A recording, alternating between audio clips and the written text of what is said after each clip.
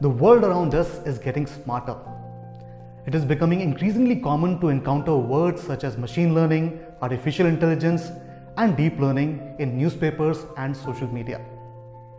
But what do these terms really mean? Let's try to understand these terms starting with artificial intelligence or AI. Simply put, artificial intelligence is intelligence shown by machines. Now, there isn't a formal definition of AI which is agreed by everyone, and scientists often argue over what really constitutes intelligence. So let's start understanding AI with some simple examples, which most researchers agree with. The first one is a rule-based chatbot. We can hard-code some if-else conditions.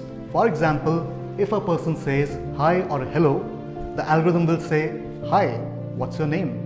Or hello, what's your name? Depending on whether the user said hi or hello. If the user says Jyoti, the chatbot will use the name and say, Jyoti, which vaccine do you want? And based on Jyoti's response, there will be further rule-based steps. Another example is of a tax calculator. We feed information regarding tax calculation, that is salary, investments, interests, and the tax calculator tells us how much we owe to the tax department.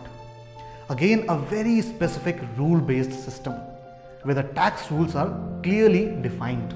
The examples that we just talked about are honestly not very exciting and constitutes what we call as GoFi, good old-fashioned AI.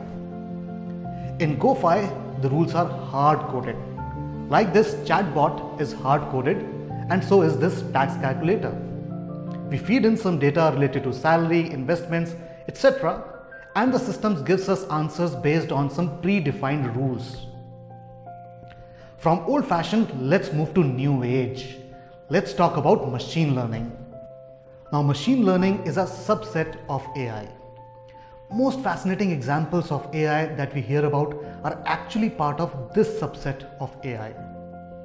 One important difference between GoFi and machine learning is that while GoFi is static, machine learning is dynamic, which means machine learning algorithms can learn the rules from the data itself. Moreover, it can evolve the rules further as they encounter more and more data. Let's understand this with an example. Let's say we want to find the relationship between house prices and house area in New Delhi. So we feed in some data to our algorithm. We say, for house number 1, this is the area and this is the price. Similarly, we add information about house number 2.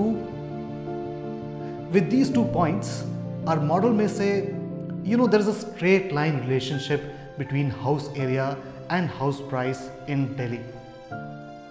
But as we feed more and more data, as we collect data for more and more houses, our algorithm may say, you know what, this relationship is closer to an S-shaped relationship. So we see that our machine learning algorithm is dynamic.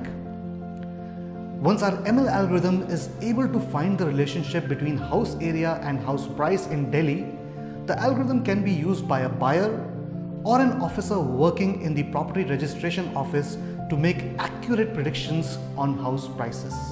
Machine learning can also help government bodies in detecting fraudulent transactions, predicting monsoons, forecasting GDP, decreasing traffic, detecting crimes, and much more. With that, let's move to our third term of interest, that is deep learning. Now, deep learning is further a subset of machine learning. It is a set of algorithms which are mostly used in learning from unstructured data sets like images, audio files, videos, and text information like tweets, news articles, blogs, etc. Conventionally speaking, us humans are very good at interpreting unstructured data sets. For example, if we look at a picture of a wanted person and we have another picture to compare, we can easily say if the 2 images are of the same person or not. But what if we have to compare the image of this wanted person across 10,000 images? then it's going to be a very difficult job for us. This is where a deep learning algorithm can help us. But how does a system understand images or videos or text? Well, the researchers started looking at how a human brain processes an image or text or video.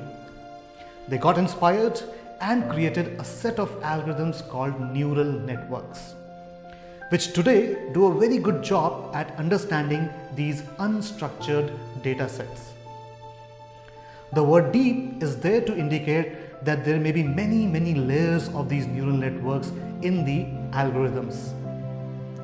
Some use cases of deep learning include face recognition to identify missing people, voice assistants like Alexa and OK Google to increase accessibility, identifying traffic violations, land use mapping, summarizing big reports, and even self-driven cars.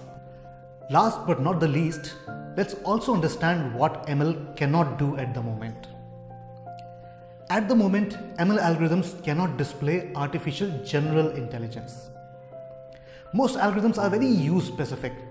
There will be one algorithm to identify frauds, another one to recognize faces, and yet another one to understand sentiments. Whereas we as humans can do all these tasks with just one brain. So we display general intelligence, whereas most algorithms display narrow intelligence till now. So all those movies about robots taking over humans are quite far-fetched at the moment.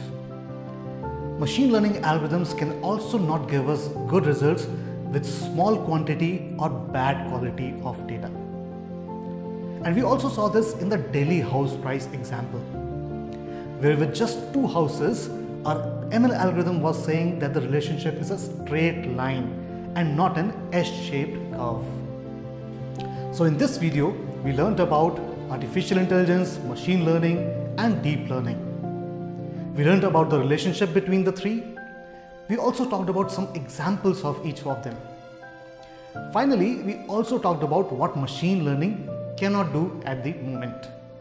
Hope you found the information in this video valuable. Till then, keep watching, keep learning.